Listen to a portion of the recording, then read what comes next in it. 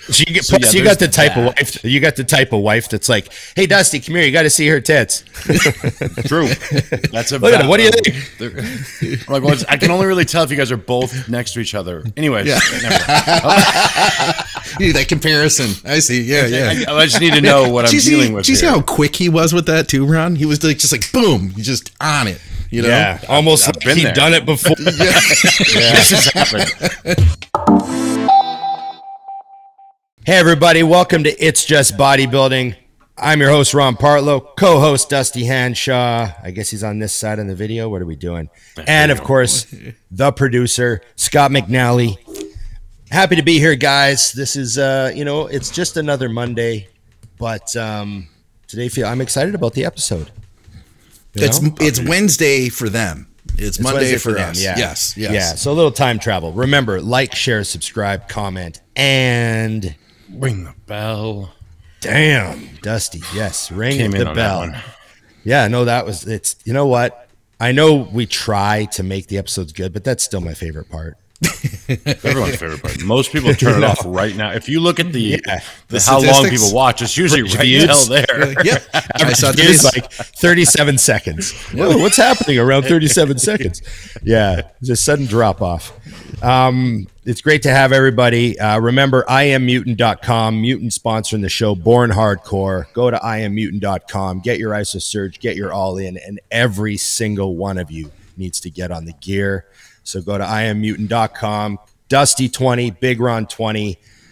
Do what you got to do. Just don't tell us so no feelings are hurt. And get your I don't mutant. want Ron to be sad. Yeah, I don't expect you to actually use my code.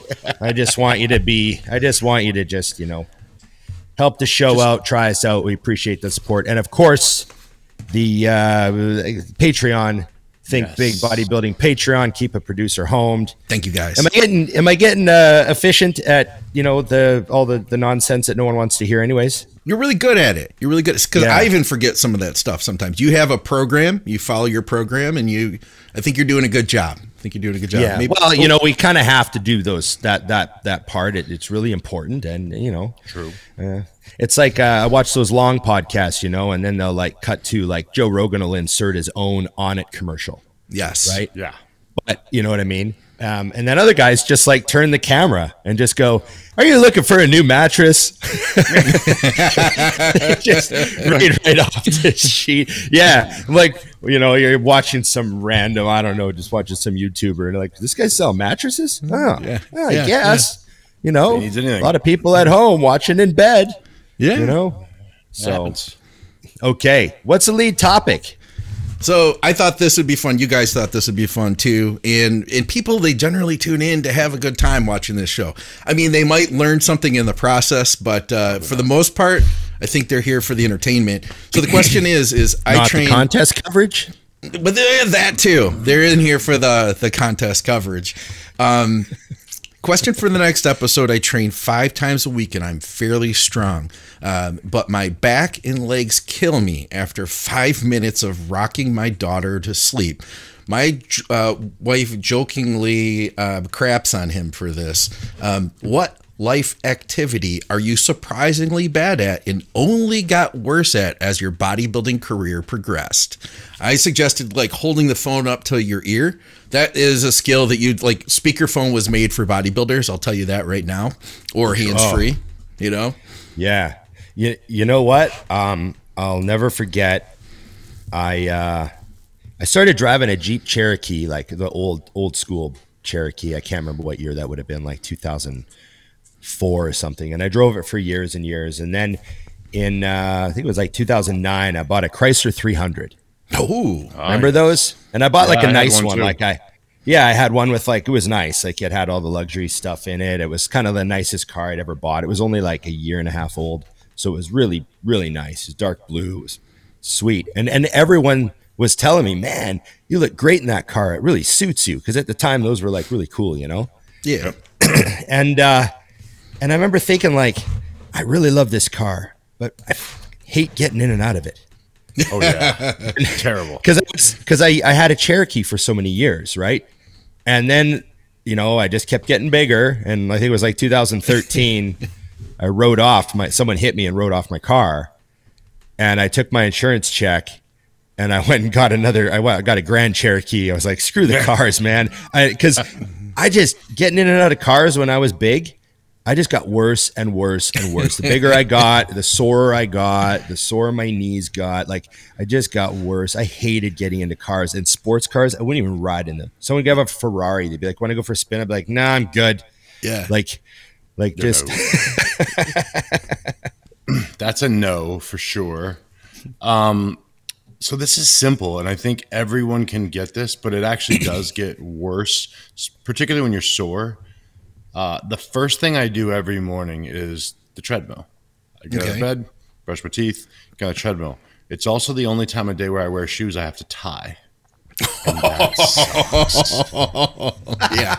Yeah. They're a long, so I found my greatest location is the stairs, and I put it on the second stair. Yes. And I kind of like push my knee out to the side and sideways tie. And then I got to try to position it in the middle still because it bothers me if my shoelace is to the left or the right. The knot's like hanging inside. Yes. It's not. And you're just looking and you're like, this is my life. Yeah. If I see a guy with his shoelaces tied right to the side, I'm like, oh, he's disabled. Yeah. and there I am. And that's me. So, yeah, too. Yeah. That's why I recognize, right? I recognize. Yeah, you're in there. It's kind of like when a girl has fake boobs, she can see it. Other girls that have fake boobs, you know what I mean? Yeah. It can really, even no matter what they're wearing.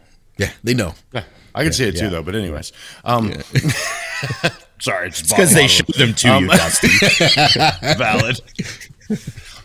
I'm like a doctor. It's fine. They're like, hey, let's help this guy with his bad laces. At least show him our tits. But anyway, you got the type of wife. You got the type of wife that's like, hey, Dusty, come here. You got to see her tits. True. That's a. Look at it. What do you think? I'm like, well, I can only really tell if you guys are both next to each other. Anyways, you need that comparison. I see. Yeah. I just need to know what I'm dealing with. Do you see how quick he was with that too, Ron? He was like, just like boom, he's just on it. You know? Yeah, almost I've like he'd done it before. This has happened. Okay. So there's that, and then there's another thing, and I don't know how many people will know this that have this greatness, but I find in the middle of the night that every now and then you have an itch that cannot be scratched. You can't reach it. Ooh. So I may or may not, definitely do, have a retractable back scratcher by my bed. At all times. It travels with me. It goes down to like, little pencil size and just pull it out because it's not good. You get the scratch and you're like, I'm like on the bed and I'm doing one of these and Nikki's getting pissed. So yeah, think about the things you can't reach as the bigger you get. Like, you ever see somebody that can like put their hand over their head like this and then the other hand behind their back and grab them together? Yeah. That weird, people that have never been over 250 thing. Yeah. I put the belt in the pants before I put the pants on. I ain't trying to slide that shit through while I'm wearing them. You get to that point? You put the belt in first? Never crossed my mind. Never crossed my mind. Think about how difficult that was for you at your biggest when you were trying to get back that back loop. Then you miss one, it's a debacle. I've got one tip. I've got one tip for everybody here. Just a tip. Yeah, just buy lots of belts and just leave a belt in every pair of pants. Well, here's the thing: is that you're always kind of wondering. You're putting muscle on. You look in the mirror and you're like, am I starting to get bigger? Like, am I really jacked yet? I'm going to tell you what: if you can cross your legs, you're not jacked yet. The gentleman sit. If you can cross your legs, possible. Your legs aren't big enough yet. If you can even put your heel up on the leg with like the other one at a 90, that's also difficult. If I throw my leg up like that, my glute starts to stretch. Yeah, it's a glute stretch immediately. Yeah, I'm basically doing physio if I sit with my legs crossed like in that fashion. Yeah. No. But the gentleman sit, like the you mean like, is that what that is? Is like the all the way folded? Like your professors, you see a professor sitting like that. If you can do that, you probably don't even squat. If you can do that, you probably don't even squat. You read a lot of books. You didn't do a lot of squats. It's very valid. I'm trying to think. No, I've got a friend that'll sit like that. I got a good buddy that'll sit like that once in a while. And it's funny because he just pulls it off. You just think, he's a distinguished dude in there. A little bit of him. Not, you know, complete deviant. A little bit of distinguished gentleman in there. But he can also wear a bow tie at an event, and you're like, that guy rocks it. He's one of those dudes. So I never did pull it off. Never wore one. But you know what I mean, right? Yeah. I can't do it. Times in my life when I was smaller, I could wear a bow tie, but there was just cufflinks with it, and it was a different time. It was a different outfit. I needed money. I don't want any judgment. And most of those guys were very nice. Anyways. We went there. Pay. This is awkward. It was just for pay. Yeah. Oh, no biggie. It was the 90s, Dusty. No one's judging you. The 90s. Who was it? There was rumors. I can't remember if it was Gunther or Marcus Rule, something like, oh, when he went to the bathroom, he couldn't even wipe himself. His wife had to hose him down in the shower. Oh, no, that was Kovacs. That was Kovacs. That's right. Greg Kovacs. That's right. Rumor, yeah. That was the rumor. People said that stuff. Imagine being so big that people were making rumors up about you like that. Imagine if the rumor was true. Anyways. That's how you know you're huge. Have you guys ever delved into like Andre the Giant's real life? Have you ever listened to like the Jake the Snake interview or the Hulk Hogan interviews where he talks about Andre, or have you ever read any of Andre's just what you've told us about like Andre the Giant? Andre, people don't realize how big he was. He was over 7 feet tall, and he was 550 pounds when he died. And so like people just don't realize how big Andre was. And you listen to the guys that toured with him, like, you know, the old school guys like Jake the Snake and Hogan, and the guys that drove around in the vans in the early days with them and all that shit. And he would shit in the bathtub of the hotel. You're kidding. Because he couldn't use a toilet. Like, he couldn't use the toilet. There's no way he could use it. He would break it. So he would shit in the bathtub, and then he would just run the water and use he would like use a bucket and like wash it all, like just insane, you know, stuff like that. So he didn't have an easy life, man. And like, I thought about Andre like occasionally when I was really big, because I'd be like, man, he's like another 200 pounds. Yeah. Like, so on Johnny, like, look at that. On Johnny Carson, he put a hard-boiled egg through his ring. Really? So, yeah, he passed he did that on Johnny Carson when he was on. I think that's from Johnny Carson there, but he put a hard-boiled egg through his ring. So if you just think of how big his finger was, right? But he would sit in the back of the van and drink like 36 beers. Like, they would wrestle, and then they would get in the van and they would drive like 2 hours to the next town and check into their hotel. You know what I mean? And they'd get ready to wrestle the next day. So that nighttime drive to the next town every time or whatever, he would drink 32 beers in a couple hours, no problem. And they'd get out at the next town, and there'd be 32 empty beer bottles in the back of the van. Like, he'd drink a whole flat of beer. And it was just no big deal to him. He was just so huge. So yeah, pretty crazy. But yeah, brushing your teeth, getting a bicep pump, having to switch sides, having to brush left-handed for the first time. There's Arnold. Look at that. So Arnold was tall.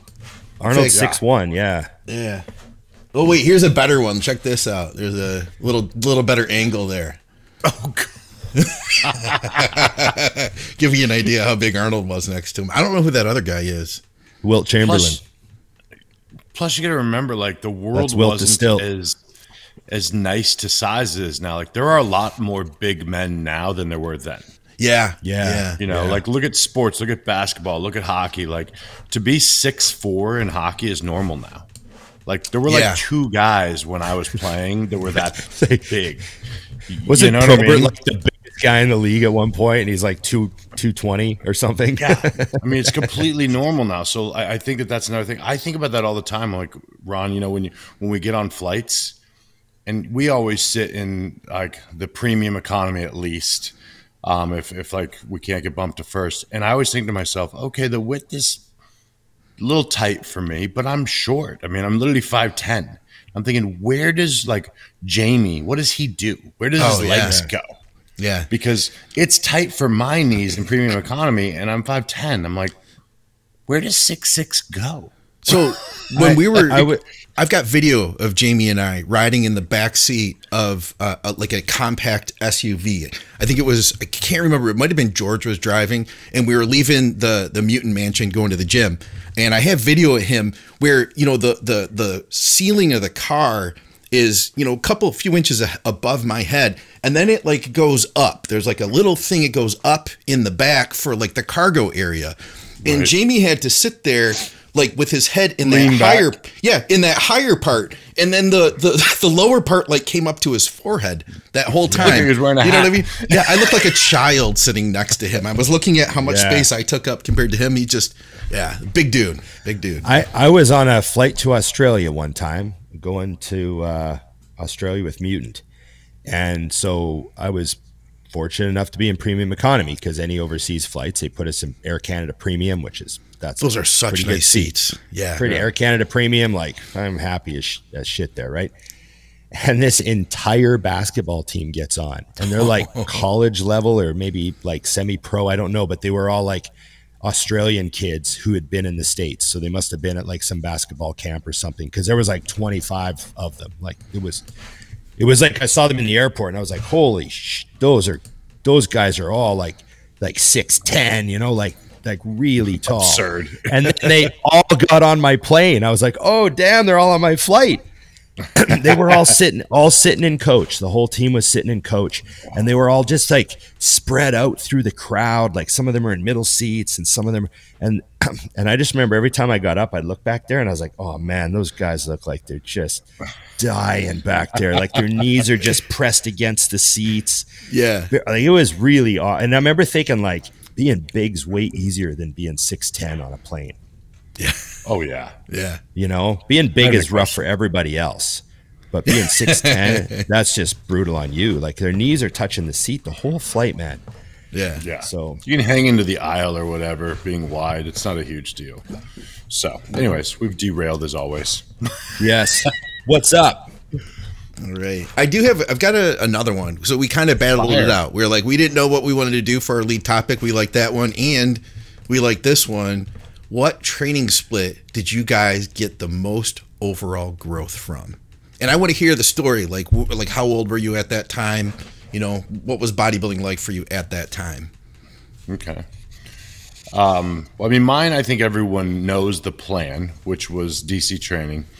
It was 2007 that I started it. But the reason that I was obsessed with the plan was I had seen Justin Harris's pictures online before. And I just remembered seeing what he looked like. And I thought to myself, he's a big white guy.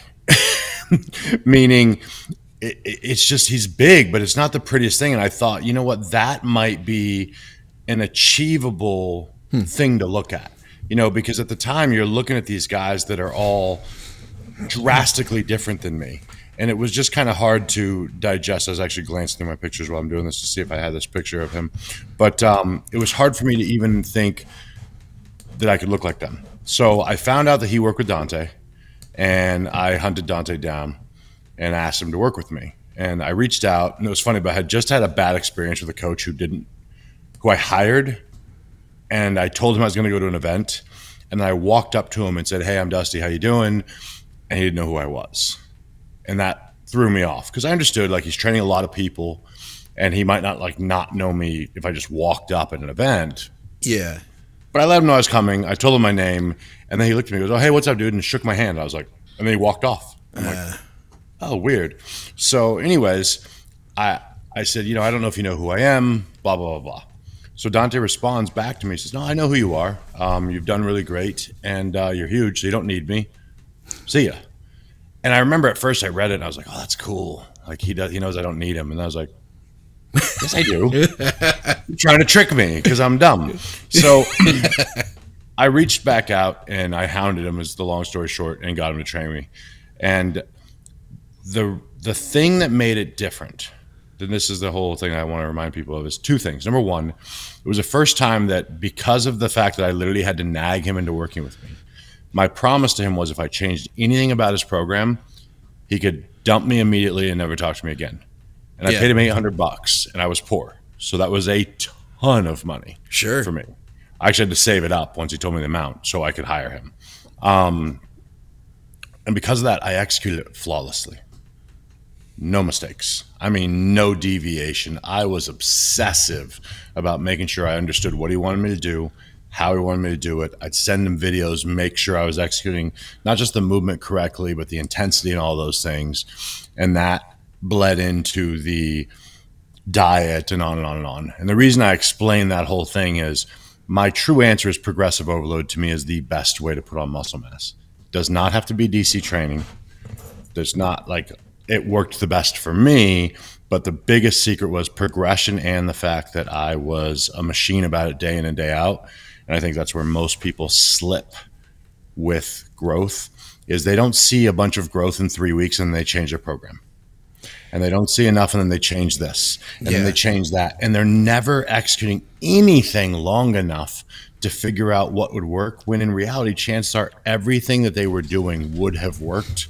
Yeah. If they would have done it at the highest level of intensity, hopefully progressively, and been consistent. So I made the most gains. I tell people this now because things have but I made the most gains when I was 17, right at the end of high school. So my last year of high school, after football was over. So like I started training like Dorian. That was when I started Dorian style. Cause I was doing like just regular workouts before that, like 4 sets of bench, 4 sets, you know what I mean? Just like thinking in just terms of regular workouts, taking, stuff out of Flex magazine and stuff.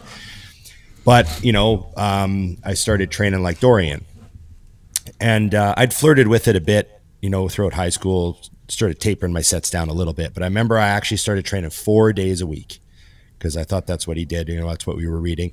So I started just training Monday, Tuesday, Thursday, Friday, or Saturday. And Friday was my leg day. So I would sometimes do it Friday. I would sometimes do it Saturday, and then I'd have Sunday off. And I started training like that. Would have been like 1992, end of 92. And I did that exact split, the Dorian split. And then when Blood and Guts came out in 97, I was like, oh, I'm already on this split. He's still on this split. Yeah. You know what I mean? Yeah. And I just stayed on it. The guys in Australia I trained with were on it. So we just stayed with it. Literally didn't change a thing. We all trained exactly the same.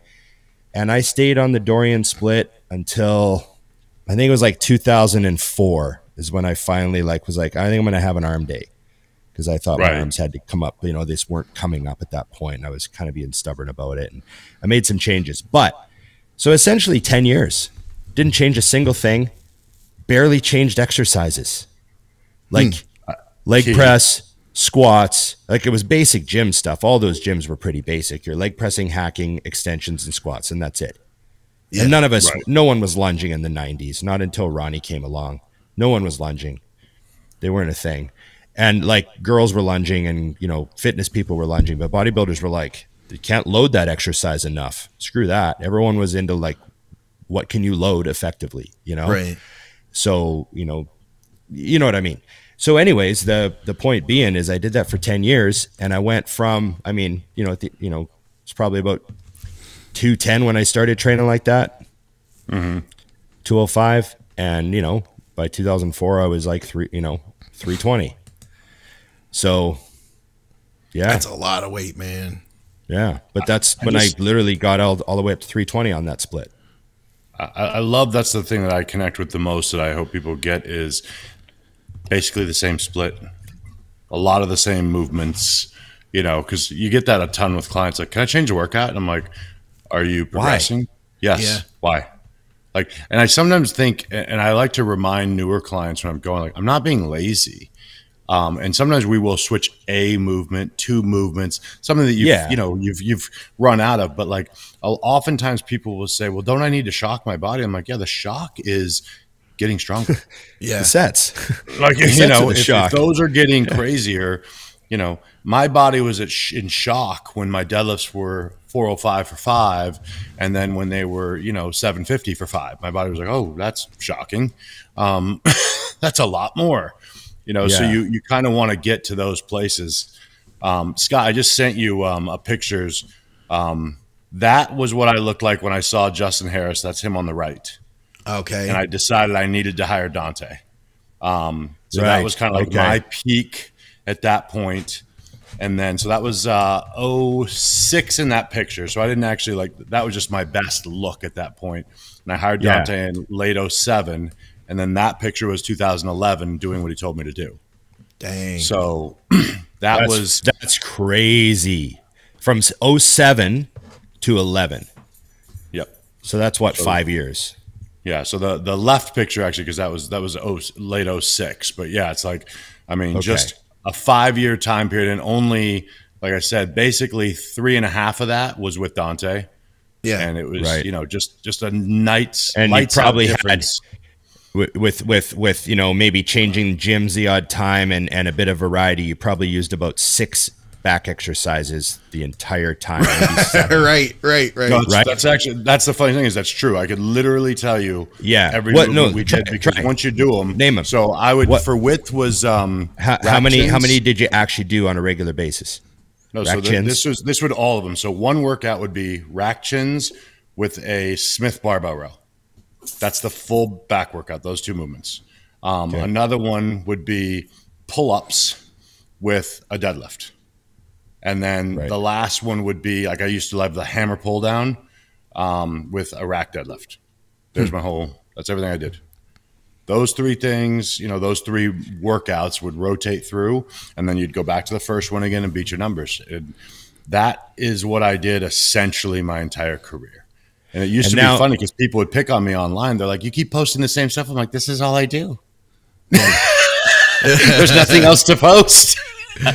Yeah, that's awesome. Those pictures are crazy. I also too have to pitch in about that era where Justin and Kuklo were training together. A very young Steve Kuklo were training together on YouTube. Those 05.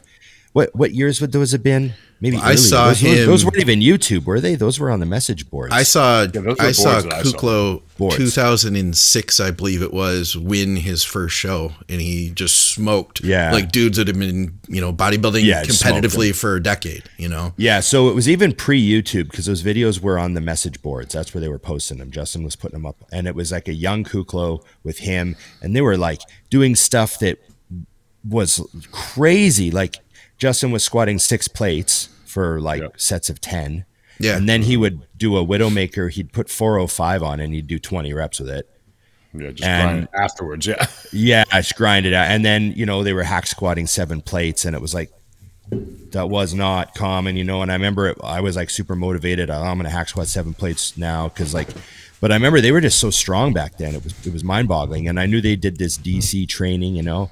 Yeah. So yeah, that was that picture though. I mean, that was literally when I decided, because I was like, it was literally like, you know, when people talk about their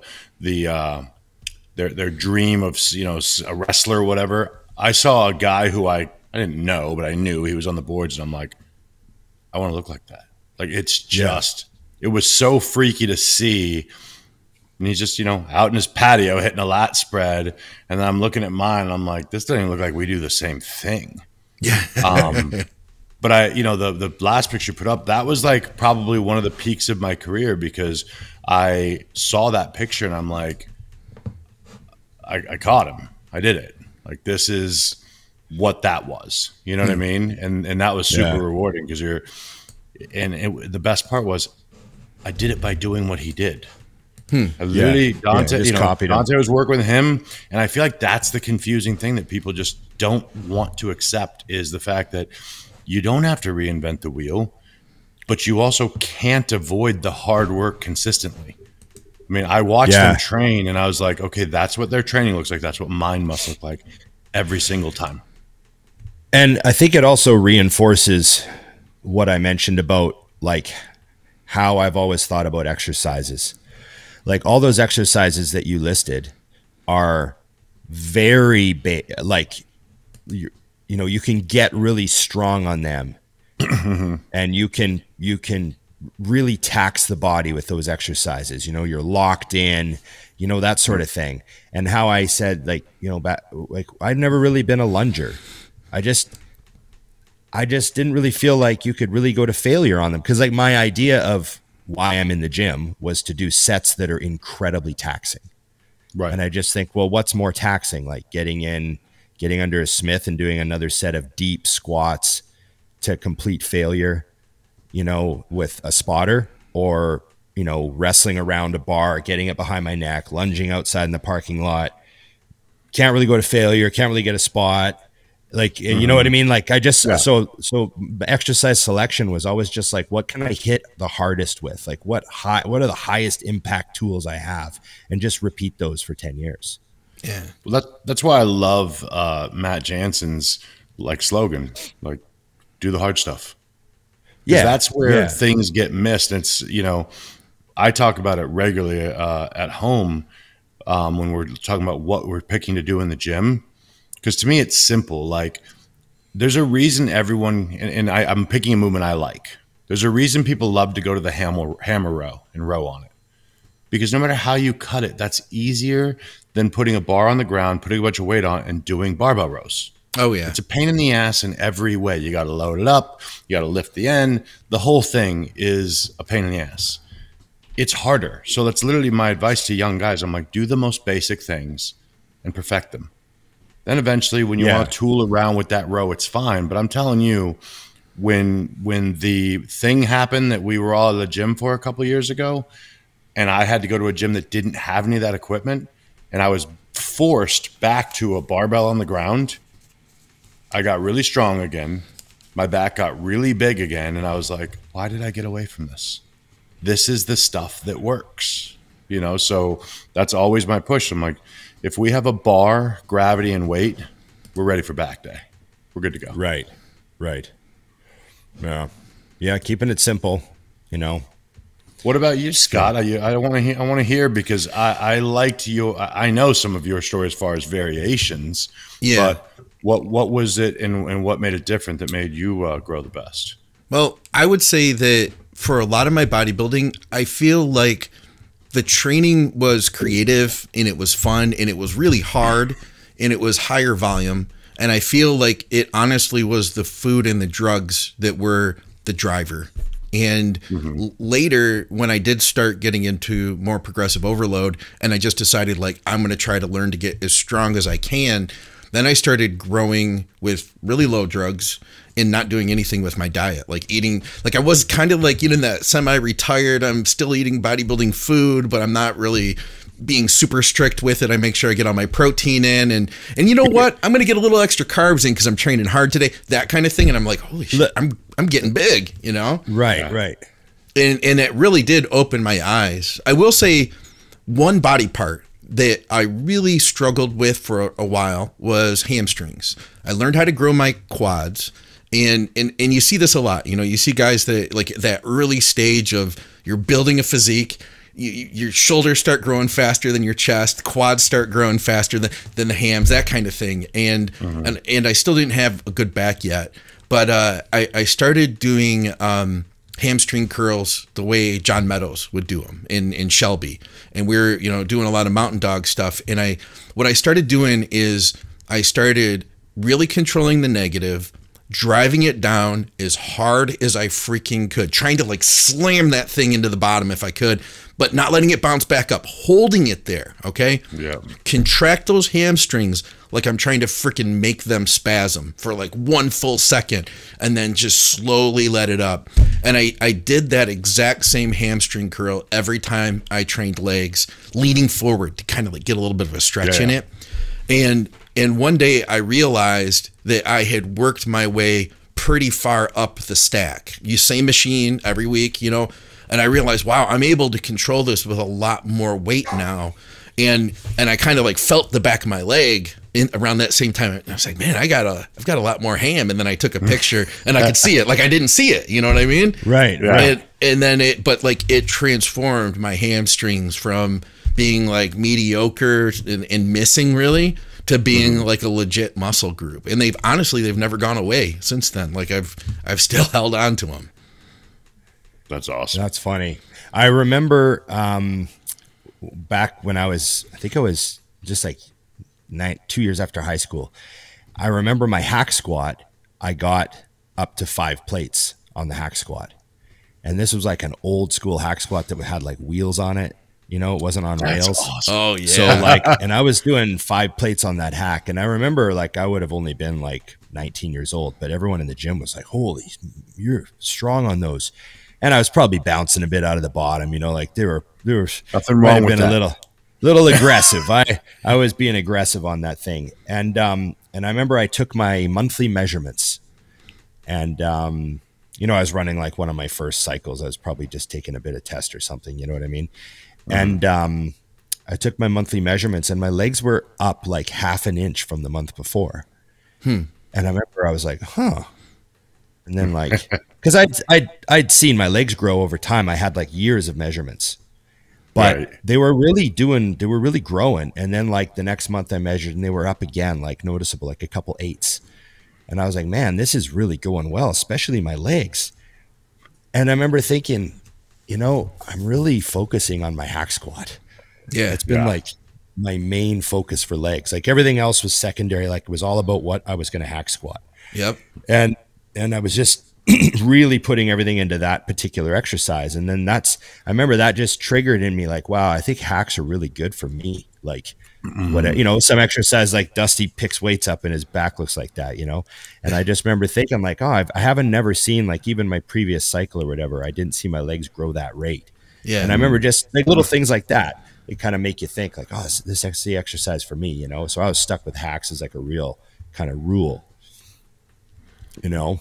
Before the pendulum squat days. Yeah. Back when gyms were simple. Okay. Let's see what else we got here. How about this one? Enjoy the program. You guys are great. 48 years old. Started lifting again at 40 after not doing anything for 20 years. I've been making great progress and being completely natural, not even TRT. He's getting 315 for reps on incline bench, 405 for reps on squat. This is at 48. 405 for reps on deads. Question: I took 2 weeks off lifting and I also had a massage during that 2 weeks. Now I'm back and I lost as much as 70 pounds on my lifts. Is that typical? No. I would say no, that's not typical. And the massage didn't hurt you. If anything, it would have helped. But it also might come back really quick too. Like, you know, I mean, I know from personal experience from running like actual TRT now that, you know, if I miss, let's say I take a week off, like, you know, we used to, you know, how I would take a week off as like a deload. And you come back to the gym and like nothing's changed, right? Now, if I take a week off for like a deload, I come back to the gym and some of the lifts are down. Like it's not the same. So yeah, I don't know. Just, it'll come back up though. Just stick with it. This is the biggest thing that I would say is, and I do this to all my clients on our planned deloads, is we don't go back trying to hit those old numbers right away. So if somebody was on like a 12-week blast and then we do our deload for 2 weeks, I'll go back 5 weeks. I'm like, look at those numbers. Start there. Right. And you might be gassed to the hilt and could have done the newest numbers again. But let me rewind. I was taught by Dante, and then he was correct in my, you know, experience, is if you go right back to your old numbers, even if you can beat them, you shorten the next blast because you're going to hit a wall faster for what you can do. Right. And I know that doesn't make a lot of sense to people because they're thinking, well, aren't you just going in there and doing the max you can anyways? But you're going based off of other numbers. So if I go and look at a weight from 5 weeks ago and I got 12, I might get 13, 14 today, which is a higher, you know, total on a straight set than I would have gotten. And then next week I'm making, or I should say next time I get that movement, I'm making the decision off of that 14 reps. So over time, it's going to go longer. So I wouldn't worry at all. I would say the biggest problem that he had there is that he tried to go back to those numbers. It wouldn't have been where I started anyways. Right. Yeah. Don't sweat it. Just get a few workouts under your belt. Yeah. You know, and if that, just like coming back from, you know, come back from the flu when you're 15 pounds down, you just got to cycle blood through all your muscle tissue a couple times and you'll feel right out. Yeah. You know, agreed. Okay. Here's an interesting one. He says, as a strict Eastern Orthodox Christian, I have to fast every Sunday, 12 a.m. to 12 p.m. When we partake in communion. And during Lent, in Advent, We also fast 12 hours a day for 40 days each. Have you had any clients that had to work around this? And is it something that I should approach my bishop to get a dispensation? I am not a competitive bodybuilder, just a guy trying to get leaner and in better health and keeping up with my 5 grandkids, all under 7. He says he's 63 going on 64, and he's all natty, and his testosterone levels show that they are still in the normal range for his age. I wanted to add that part in. There's the important line. Well, I mean, first off, I know the answer for all 3 of us. And yes, I've worked with people that do this, and I'm sure you both have as well. I don't find a 12-hour fast is really hard to work around. It just means that we're eating more. I mean, all you're telling me is I'm assuming that you sleep at night like most people. So it means if you're waking up at 6 in the morning, there's 6 hours before you can eat again. That's not really a huge deal to me, and I could roll through your Lent time as well, and it wouldn't be an issue. As far as the question about asking your bishop, that's up to you and what these things mean to you. But as a coach, I could work around it without it being a problem at all. Yeah, I agree. Same thing. I worked with a guy that was doing Ramadan. Yeah, me too. I mean, that was harder. And it like overlapped with part of his prep. You know what I mean? Yep. Yeah. So we were just strategic about nighttime eating and having a shake in the middle of the night, and just keeping to it. Best he could. He got in really good shape. I've seen that like with a one couple thing guys that's good now. for you to think about on the religious side, which I am not, but because it's important to you, if you're executing these things and you're able to stay within what you want to do religiously while doing this, I think that both should feel like bigger victories.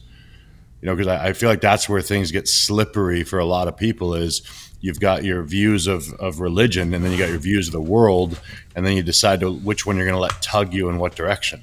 It's cool when you can stay strong on both, so there's no reason you shouldn't in this case. Yeah, 12 hours. Or be like me and just eat whatever you want.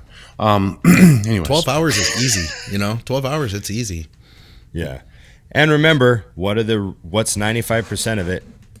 Eating the food totals and doing the workouts. Yep.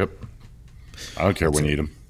Should we tell him to maybe get his labs checked again and look at maybe I don't know because he's in the normal range for a 65-year-old. I don't like the term range, because truthfully, and this isn't even a push on anything, but like a doctor could tell you that when you feel like shit. Yeah, you're in range. Well, all the other guys that are your age, that are dying at your age, are in the same range as you. Fine. Yeah.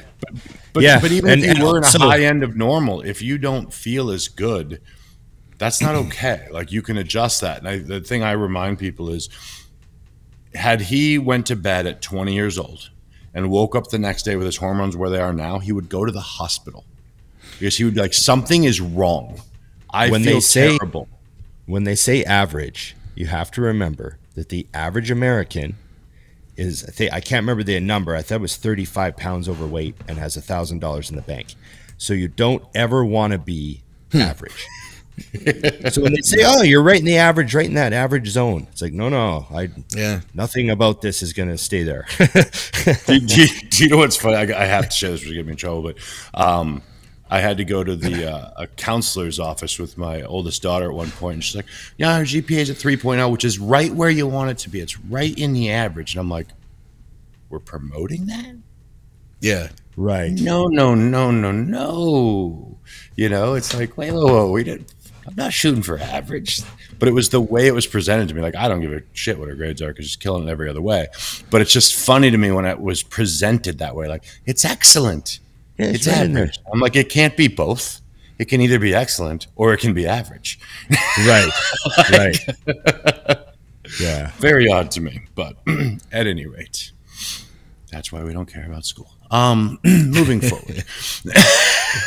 That's why we don't care about school. That's why we teach money around here. Anyways. Yeah. I honestly think sometimes, like, I've been watching a lot of like financial YouTube videos, you know, and a few of them talked about like how how the schools don't do anything to educate people on finance whatsoever. Nothing. Right? Like nothing. And it almost seems like it's on purpose, because they did, like, you do the math on the people that are taught finance at a young age, like, take $100 a month and invest it into the S&P 500 or something, or mutual funds, and then, save for this, and, budget for this, and just awareness, and like how credit card debt works, and just all these things that they don't tell anybody. And if you do the math on like kids that are taught it when they come out of high school, and where people wind up on average 30 years later, they're just like astronomical, the differences. It outpaces school by far, because school doesn't guarantee money, right? So pretty crazy. But things are definitely, if you can educate yourself financially, that's like the number one most important tool. So plus you can do that before you have, that's why you can do it before you have money. That's the confusing thing, like, that I did wrong, is I didn't know anything about money when I started making it, which just meant I wasted more. Yeah, that's what people don't get. It's like, no. You want to learn this when you have none. You can only put $40 away a month. Great, put it away. Yeah, like that's okay. You don't want to be to the point where you could put away $4,000, but you don't because you're a moron. Like, that's not good. So, yeah, it was interesting. But I will say she had one class last semester that was all about it, and it was amazing. She's bringing stuff home. I'm like, this guy's teaching you this? This is the only good teacher you have. I mean, it was phenomenal. Every day it was a conversation. I'm like, you're learning something worth learning. This is awesome. I remember, I'll never forget my favorite teacher was my economics teacher. And he, back in the day, like, this was the 90s, but like, you wouldn't be able to do this now, but he used drug dealing as like, he was always talking in like drug dealing terms. He's like, okay, if you have a kilo of cocaine, and the market dictates this, and he's like talking about supply and demand, and this, and he would always use like hilarious examples. You know, he's like, so yeah, 32K worth of fucking cocaine. Well, we're gonna cut that. He was a bit of a gangster teacher. Yeah, he was awesome. Yeah. He's like, Ron, you understand kilos. Anyways, okay, so there's a high demand for prostitutes, but there's only this many prostitutes. The whole class is like looking at each other. Ron and Becky are at the front going, yeah. So, like, so where are these prostitutes from? Are these, do they have passports, or are they no passport type prostitutes? Like, we need to know. In my experience, they're from Calgary, but anyways.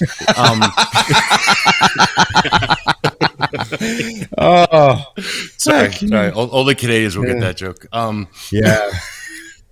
And for some reason they're always on a boat in Kelowna. This is all over my head. Boats. This is all over my head. Only the Canadians are getting all of this, right? Oh, sorry. There we go. Scott doesn't know about boats in Kelowna. No, nothing. Okay, Nothing. just it's a Google for later, buddy. Okay. I now have a client for my gym Googling that right now. But anyways, go ahead. All right. I've now like probably offended like half the people I know that like to go to Kelowna for summer vacation. Every girl I met in Calgary is also mad at me right now. Yeah. All right. You. I was talking about the other one. I wasn't necessarily laughing at at Calgary specifically, but I just was laughing that you picked a city.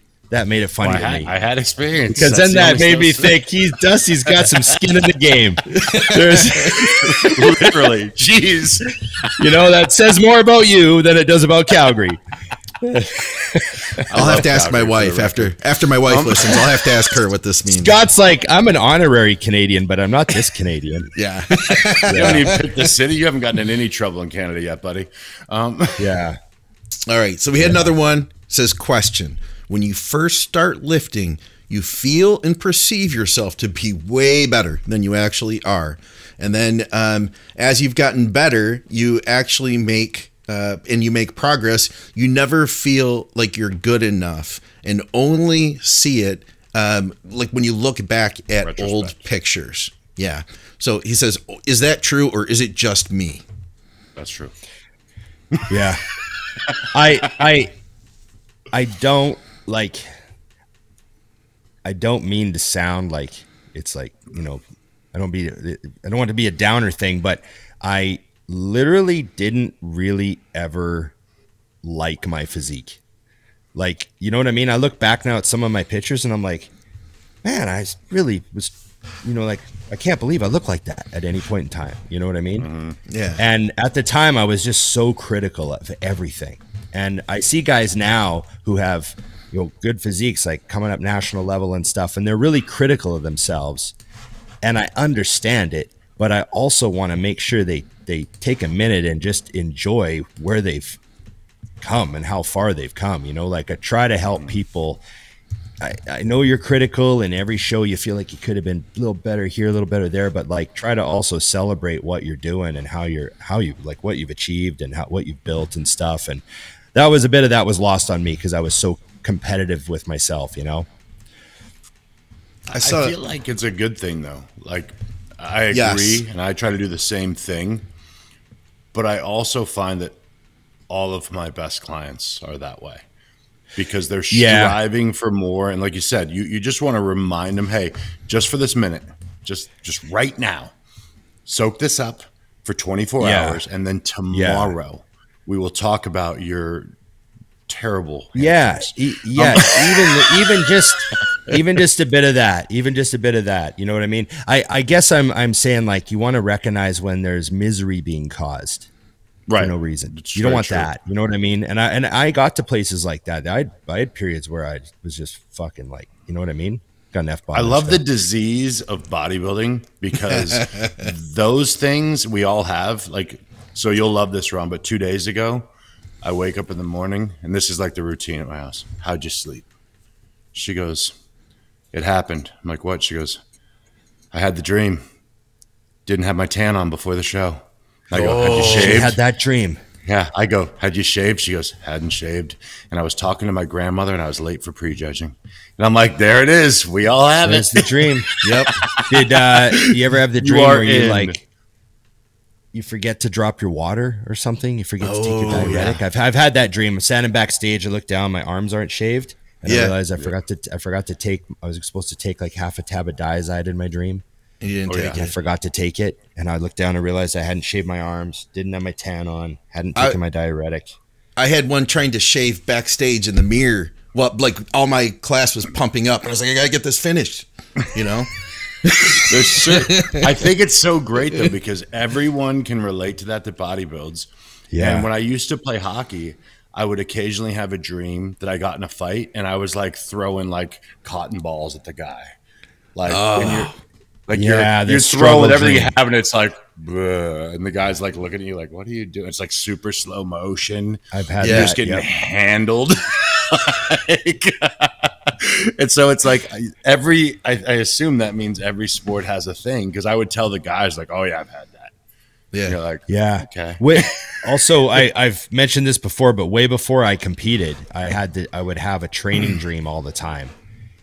It wasn't prep related, but it was just workout related. I'd be in the gym and I'd be about to do my big set of something, incline Smith or squats or leg press or something. And then right when I'm about to do my set, I'd realize I forgot to tie my shoe. And I'd have to tie my shoe. And then I get under the bar again, and someone took a plate off one side. The hell, that guy there didn't realize I was using this, and he took a plate off it. So I got put plate back on, and then getting all psyched up and realize my spotter hasn't walked over. I'm looking, and my spotter's talking to someone. I'm like, geez. And this frustration. And I remember one time I had that dream, and I was on a cruise ship. So I was like on a cruise ship in the cruise ship gym trying to have a workout, and I was just getting so frustrated. And I'd wake up in like an angry cold sweat. I just want to do a set of squats. Yeah. It's amazing. Yeah. And that would happen all the time, and the setting would change, the gym would change, but it would always be the same idea. That's amazing. That is freaking amazing. I haven't had that. So, but yes, my point was just that we all have those things like the never being happy with the look, and every bodybuilder that's worth his salt has definitely forgotten to shave in his dream. Yeah. Yeah. Justin Shire posted this picture, this side by side the other day. He said this was like his off season 16 weeks out, and then at 255, and then 225 at 2 weeks out. And he said that he was like, I look at these pictures and I wasn't happy with either of these. He's like, and I look back at him now, and I'm only remotely happy. And somebody commented, and they didn't get it. They're like, you know, well, when are you going to begin to prioritize your quality of life and true happiness? And he was like, you don't get it, man. Like, this is what we do. Like, this is the happiness. Yeah. If you were happy, you'd be done. Really. You know what I mean? Why would you try harder? Right. You know what? A great thing about that picture, because I just had this conversation with a client yesterday. He said, I'm looking at my pictures and the calories, because obviously we're dieting down. Yeah. He goes, is it possible that I'm getting bigger? And I said, no. But you definitely look bigger. Yeah. And then you look at those two pictures, like, it's very obvious which version of Justin looks bigger. The one that's 25 pounds lighter. Yeah. Like, you know, it's like, no, it looks morphed. He's so much bigger, you know. His arms didn't change an inch either. Like, he didn't lose anything in his arms. No, the weights just came down a ton. Is blue and teal. I think if I were to wear blue, which I never did, I would have looked just like that. It's too close. Yeah, there's a chance. No. I did the wet look turquoise in my early days. Yeah, I still would have sucked. But anyways, yes, I think it's funny that somebody didn't get that though. He's like, no, that's a good thing. I do think if you ever were to look at your pictures and say like, I'm awesome, like, you are screwed. You're done. And look how fantastic, just like Ronnie Coleman. Yeah. Because I guarantee you, when Ronnie walked off stage after annihilating everyone in 03, him and Chad said, what do we got to do to beat this? Yeah. He wasn't beating anyone else anymore. Dorian never was competing against anyone else, which, by the way, Ron, I need homework from you. She never followed Dorian, so she doesn't know like all the quotes and all the things that he has said and done over the years. I'm like, oh, we got podcast homework, kid. You got things to do. Because I that was his whole thing, is he was competing alone. Yeah. It was just, what can I do to beat me? Because there's no one else to compete with, you know? Yeah. Did you see that one that he put up the other day? I'll just send the tape between his legs. What's that? Yes. Where he put the tape between his legs. Yeah. That picture. Yeah, I know. Dante sent it to me as well. Mind-boggling perfection. Like, I don't know if you saw. Yeah, some of the people that say stuff like, Dorian wasn't the prettiest. I'm like, man, there is like his physique. I mean, it's balanced as all hell. You send it to Scott. Let's throw this picture up. Cool. Yeah, I just looked for it. I didn't see it. Also, it's on his Instagram. Two things you need to know. Number one, that is called wallpaper, for those who don't know, behind him. And number two, holy shit. Did you get it, Scott? Yeah. I'm waiting for it to come through. And while I wait for that, I will also say, look for a question, guys, like a good finishing. We need like a good finisher as I try to pull this up. Did you send it on Instagram? I sent it to your phone number that's on your computer. Yeah, no, it's probably coming. Oh, I got it. I got it. Ron has it. Yeah, it's probably on its way here. Who knows? Lost in the. I'll just send it to your phone real quick. I always forget, for whatever reason, when you started texting us off your computer one time, it went to you and Ron are on a computer one. So I sent it to your phone just now. Okay. Oh, really? Huh. Yeah, so something got screwed up on that. It's your phone number and his like. Well, I see in Rem's Gmail. Scott's. Yeah, I got to get rid of that. This is a mess. I got it on my phone and I can send it to myself. Why don't you guys find something though? We need a good finisher question. Something to leave the people with, with feeling like they tuned into something worthwhile and that they're happy to leave on a good note. And I'm going to try to pull this up. No here. Pressure. Yeah. Well, and this thing, it took me took me 2 hours to find this picture, by the way. It is incredible. Yeah, that's 93, right? 93. Yep. 93. Okay. And that is wallpaper. Before any of the injuries. Yeah. Look at that table behind him. What kind of furniture did he have? Was that his mom's house or something? It looks like it should have been. You know what I mean? The 90s, bro. That's as good as it was. Yeah.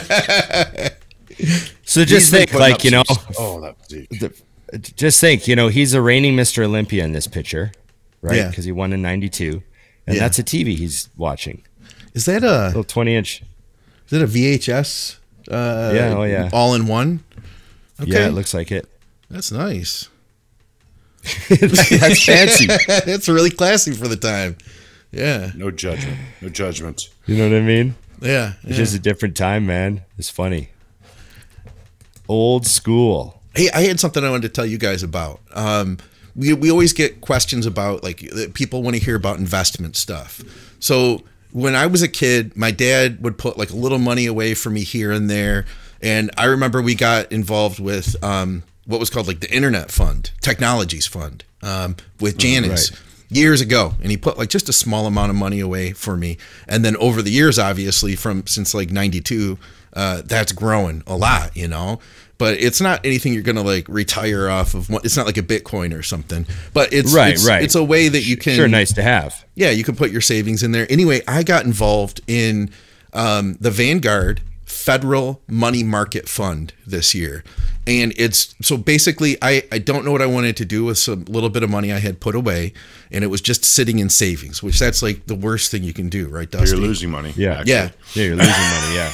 So this is like it's basically a mutual fund, and it's federally insured. So like you are guaranteed not to lose anything on it, and it's actually like made money. It's like made decent money. So it's kind of cool. It's kind of cool. And obviously the more you put in, the more you make back. But yeah, I put a little bit of money in that, and it's cool. I get a monthly report. So I wanted to throw that out there for anybody who's listening, who's maybe in that position where they've got like a couple $1,000s in the bank, and they're like, hey, I'm going to save this long term. You could pull it out anytime, you know, and you're going to make more money off of it than just sitting in the bank. You could do it all yourself too. Like, you don't need like some help or anything. You just do it all on your own. Like Dusty said, people forget that if they're just sitting on cash, technically they're losing money because of inflation. Yeah. So, you know, your cash is slowly worth less and less and less and less when you sit on it. So that's something you got to keep in mind, especially when you start accumulating any sort of savings. So, you know, yeah, definitely good advice. I had a guy last week. Go ahead, Ron. No, I was just going to say, I don't bring up stuff like that because honestly, I have a professional that I work with. Yeah. And one thing that I'm adamant about, especially in our world, I do not ever want to be somebody who's speaking out of turn. So when people goes, do you have investment advice? I'm like, no. Yeah. And that's why I can't give you expert advice. I would send you to my guy who would give you expert advice. So it's like, I even sometimes I've said some things and I'm like, oh man. And I'll verify with him. I'm like, was that wrong? And he's like, no, you're fine. I'm like, whew. Yeah. Because you just don't want to be that guy that's giving out advice. Like, and then somebody who's listening to the show that's like a financial expert's like, Dusty's a moron. Or worse, somebody loses money because they listen to you. You know? No, but my financial advice to people is yes. Like, take action, educate yourself. You got to start saving somehow. There's a lot of different ways you can invest and save, but if you're not investing and saving, then you're truly setting yourself up for a rough future. So my advice is, like, I had a 22-year-old kid ask me last week, like, what should I do to make sure that I, you know, have the money to bodybuild? And I was like, well, first of all, set yourself up in life. So start investing, start saving money, putting some money away, start making a budget, you know, that sort of thing. Like, you know, like what Dusty's given, the helping to give the gift of financial literacy to those two girls. And, you know, that's awesome. That's the tip. Yeah. You know? Yeah, and the thing too is, like, the reason I brought this up is because it's one of those things that, like, you don't need to have, like, you're not going to be, if you have like $2,000 that you want to do something more than just put it in the bank, you're not going to get a guy. Like, guy's not going to, the guy's not going to take time out of his day for you. You know what I mean? But it is a step better than the bank. Is it going to be like your biggest turnover? You know, you're going to make the biggest returns on it? Probably not, but it's still insured. You know, very true. You know, they say a pretty safe long term thing. Like, you know, on average, doesn't the S&P 500 outperform most hedge funds if you just go long term, like over 20 years period of time? So you know, even if you're just doing those ETFs and stuff, those are kind of a real, you know, relatively smart and safe choice if you're going to get into that type of thing too. Yeah. So, yep.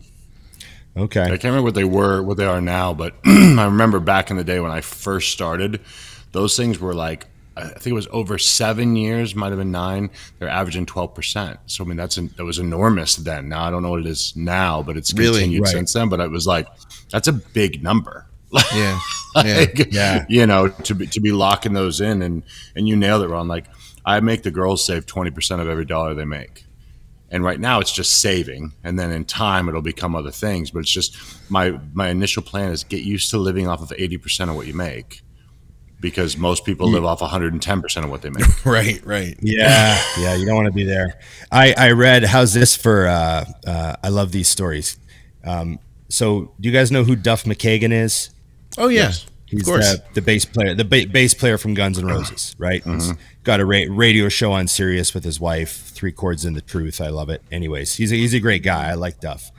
And I was reading about him. I can't remember where I read it, but I guess in 1993, if you think, that was when Guns N' Roses released the Use Your Illusion 1 and 2 albums. Oh yeah. Right. So they had like that double album in 93 there with November Rain and all those huge hits.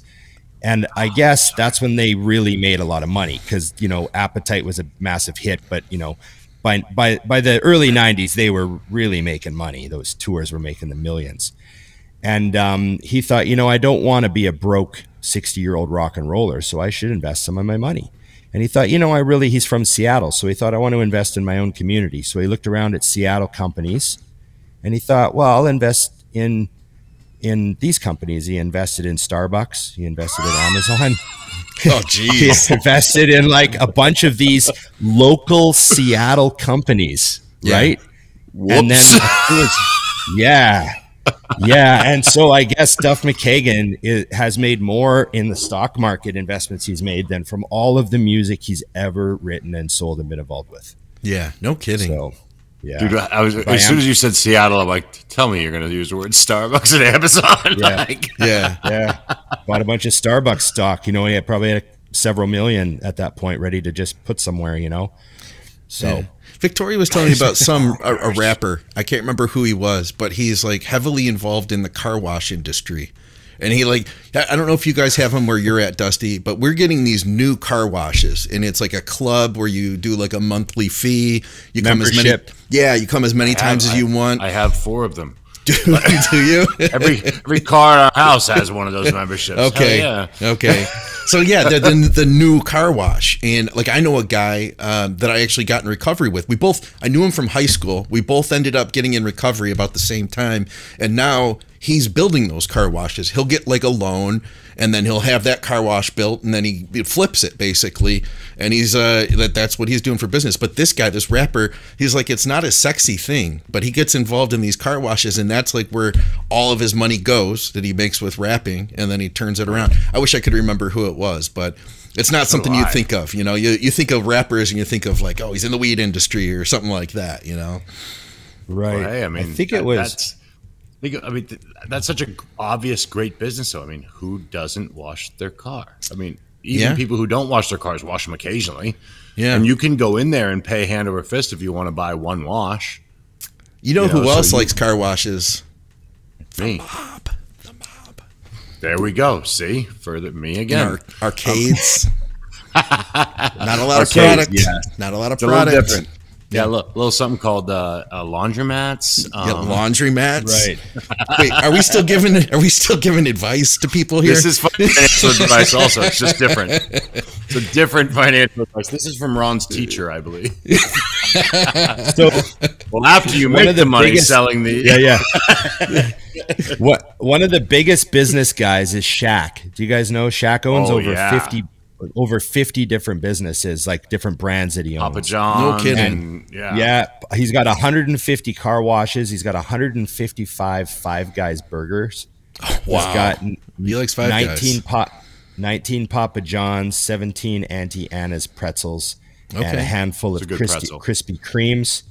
Huh. He also owns 60 24-hour fitness locations. Dang.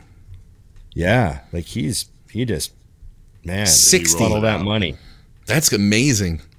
You could think too, like he wouldn't really need to do any of that. I bet he could probably just sit on his money and do whatever he wanted. You know, try to spend it as fast as he can and run out of time doing it. Yeah, you know. Yeah.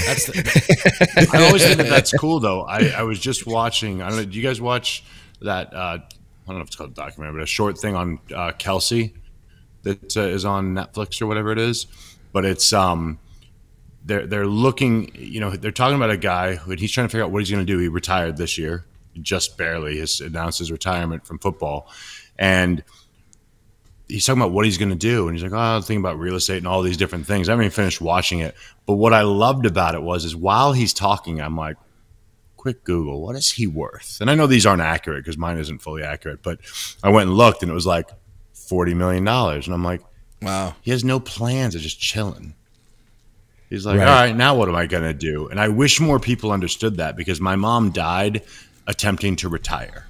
And I'm like, the thought of retirement is disgusting to me. Like, I want to do something. I mean, it'll be something I want to do, but like, I can't imagine just being like, all right, I'm going to stay home now. Yeah. And then what? Awful. And then what? You know what I mean? Yeah. I mean, I'm going to make Scott do another podcast. What I'm going to do. Yeah. But, you know, like you said, I mean, it's like Shaq has so much money. His kids can't spend it all, but he's just in the game. And I love that. Yeah. Yeah. There's you see that Andrew Tate reel? It came through my YouTube, and it was Andrew Tate, and he said, someone said, like, what's the limit of money? And he said 20 million. He said, unless you want a yacht or a plane, 20 million is the limit, where nothing above that makes any difference whatsoever. And he was saying, because when you get to the 20 million part, you have so many, your money's making so much money for you that you can literally just try and waste it, and you'll never run out. That is crazy. And he said, you know, but if you want a yacht or an airplane, you need more than 20 million, because that's going to be a big vacuum of like maintenance and constant taking care of, and you have to hire. Yeah, it's like you have to like basically own a company to take care of your yacht and your plane, right? Yeah. So he said, but if you don't want a yacht or a plane, nothing makes a difference over 20 million. And I just thought that was pretty funny that, you know, that was his ceiling, you know? Yeah. So yeah. So it's we're almost there, boys. To find those lines. A friend of mine bought a condo in Dana Point. So he goes and he puts the offer on the place and everything. And then there was a holdup. And the holdup was the real estate agent couldn't find the owner. So they had to call around, and eventually his pilot called the guy who drove his yacht, and he was out on the yacht, and they had to, like, he's like, oh, he had forgot he had that house.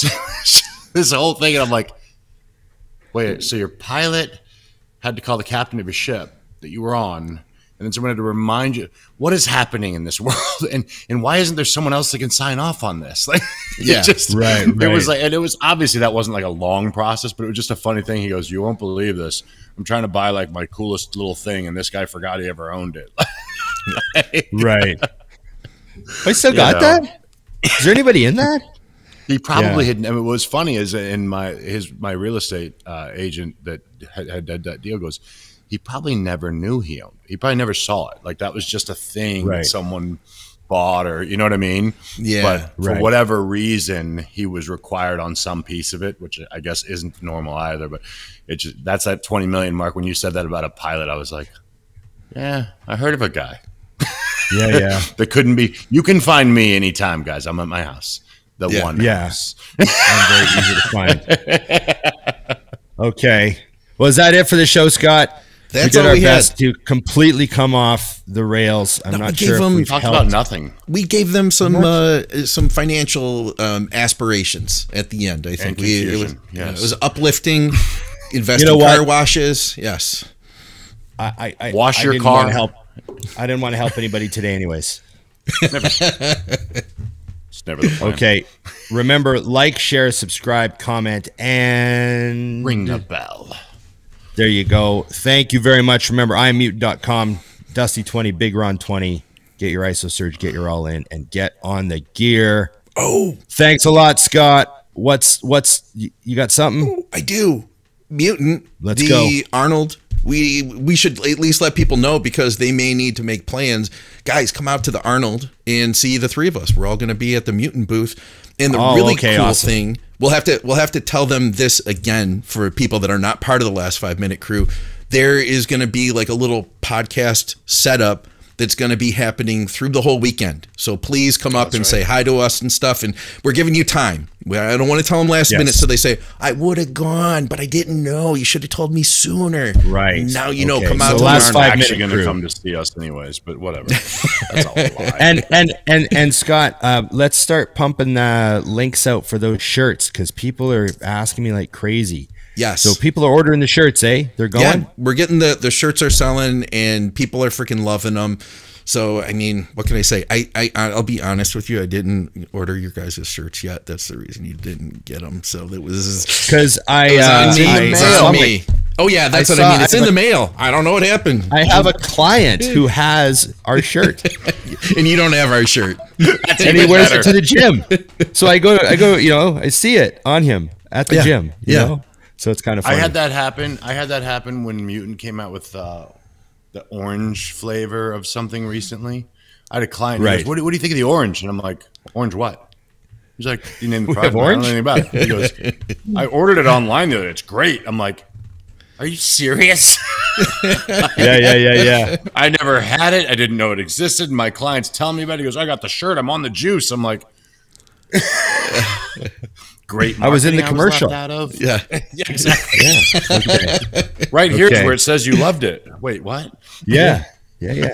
Okay. Thanks, guys. Remember, everybody, it's just bodybuilding.